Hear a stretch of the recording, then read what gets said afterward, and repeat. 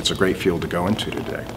Both industry and especially the government are very short on contract managers. I'm Jim Schepley. I'm an adjunct professor.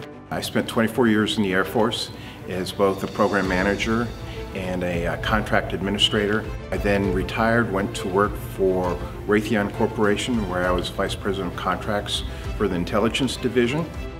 Leadership that's in place today is looking for people that have a master's degree. It's definitely one of those pluses.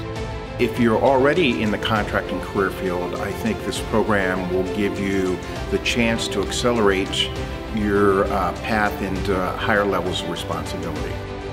If you're new to this program, I think this is a great way to get a fundamental foundation much quicker than if you just tried to pick it up on the job over a number of years.